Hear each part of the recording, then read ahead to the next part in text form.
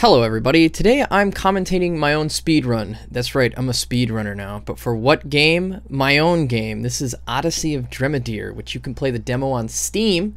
But if you're interested in playing the most up-to-date version as of this recording, you're gonna have to download the Google Drive version, which can only be accessed via our Discord. So if you join the link below, you will be able to find where to play it. So without further ado, the first step is to enable speedrun mode when you first start a new game. This will open an in-game timer, which tracks the speedrun that this speedrun is using. So it pauses between load screens, but other than that, it is always present. And for me personally, and us devs of the game, it is our metric for timing the game so far.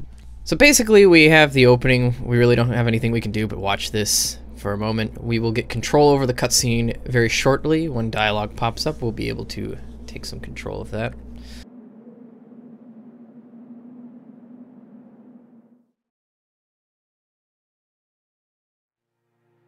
Now, I actually lost like half a second there because I could have skipped her walk cycle, but we just spam through the dialogue. I like to combine spacebar plus enter. It gives the most accurate cadence for skipping dialogue.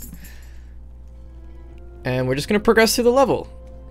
Let's get past this dialogue. We're going to get into our first encounter where we really get to see the tech in play. So we're just going to wait. It's an active battle JRPG type, so we'll be able to wait our turns. Pretty standard. And you can see the in-game timer in the top left. Now that was actually a critical strike, which is just some of the RNG involved with the run that makes it so much fun. And that's that. I'm just gonna skip everything, skip the fast travel campfire. We're going to take the left path because that skips another encounter, which we don't need.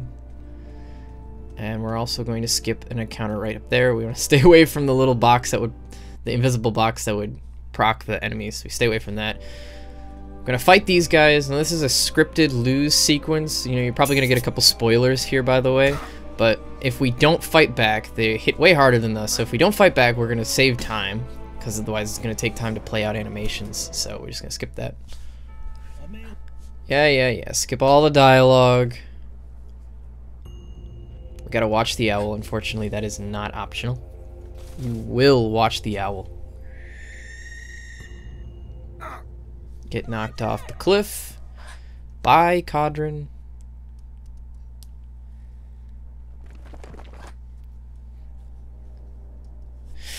Talk to the spirit, as per normally. I gotta find his little missing sprites. They look like balls of green eco. I swear that was not the intention. I kind of couldn't get around the rock, and I fumbled a little bit around these places. So I skipped it, but I knew I was going to have to come back, so... Bam. And there we are. We got all 6 of them. Gonna get our magic powers from the tree. And we're going to go do the game's first boss fight, and we're only 2:15 in so far.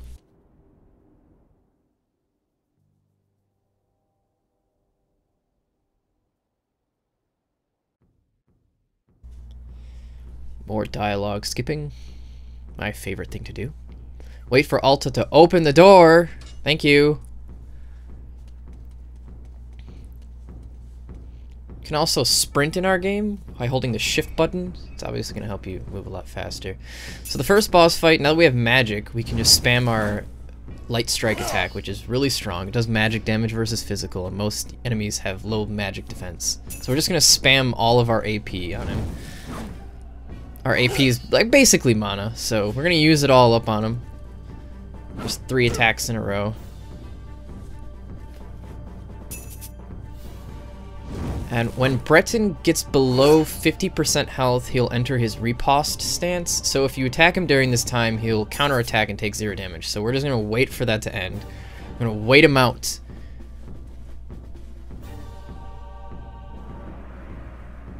Alright, boom. Bam. 36, decent roll, it's fine. See, he's looking kind of weak now. Pretty much just have to hope that he low rolls. That was a bit of a high roll. I don't think he can really beat us at this point because we've just hammered through. We're so much faster than him. We usually get 2 attacks off per his 1 attack if you're fast enough.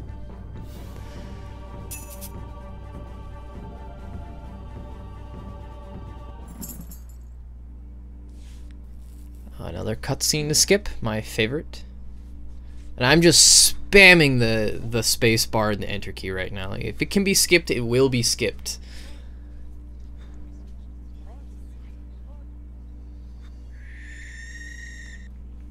I even skipped the camera panning to the owl again, so I don't even get to see him.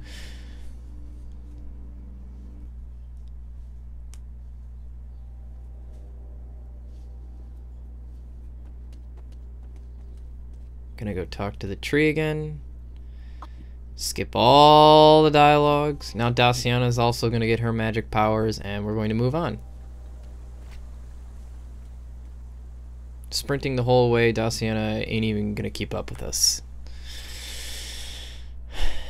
Skipping the village of Rob. But if you walk past, if you take this pattern, you can kind of walk past the well a little bit. And when you walk past it, you can regen a little bit of your AP, which is, you're not going to regen the whole thing. But there's a little bit of RNG to that too, because you have to spam click it, and it regens like a margin of your AP every time. So if you're lucky, you might get a refill of 2 per click, but usually it's 1, because our AP is so low, it's like % base margin. So you're going to get a little bit of your AP back, and then we're going to hold on to it for an upcoming fight. Because it's going to give Cadron just enough AP to be able to use Light Strike again, which of course is a really high damage ability. I'm going to skip this cutscene, you know how it goes, and get our gal Gretka on board. So now we have 3 party members, which means even more damage output. Navigate the ruins. Pretty standard, there's nothing crazy going on here. Meet our first mutant, which is a Cyclops. And this is where we're going to use the extra AP that we regen. But first, we're going to save Gretka's AP. She has skills too, but we're going to save them. And that was a very, very high roll of damage. That was very lucky. Daciana also has magic spells she can use now, which is just more reliable than her physical attack, because her magic attacks have higher accuracy, so she's more likely to land them. But also, they're just going to do more damage because her physical attack is really weak. And this is where we're going to use Gretka's AP, because her skill shot lets her hit things in a line. So if you can get lucky, if enemies line up luckily like that, you can hit more than one. It's going to save you so much time, and it's going to be more... It's a better utilization of her AP rather than a single target like the Cyclops was. It gets tricky though, because you don't always get good lineups. Where enemies move can sometimes be really random. Yeah, I tried to get the... I tried to see if I could get him in with that skill shot, that extra one, and I could not. So we're just going to clean up.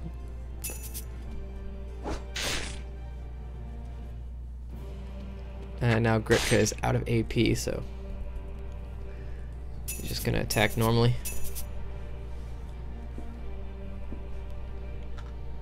Make our way through this little building. Poor guy is not having a fun time. Now, I tried to do the same trick with this well, but it's a little stingier and I wasn't able to pull it off, so I lost time with that, like a second or two. But it also means that I'm not gonna have any extra AP for this fight, so it's up to Daciana's magic damage to take this guy down, and she does land. Unfortunate, but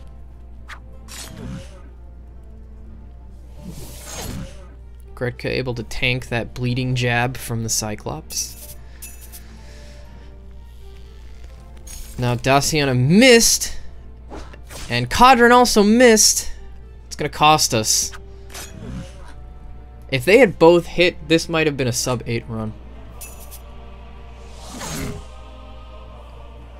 Daciana was hit with the bleeding jab, and she also got afflicted by bleed, but luckily we don't need her for the rest of the fight, so she can die. It's fine.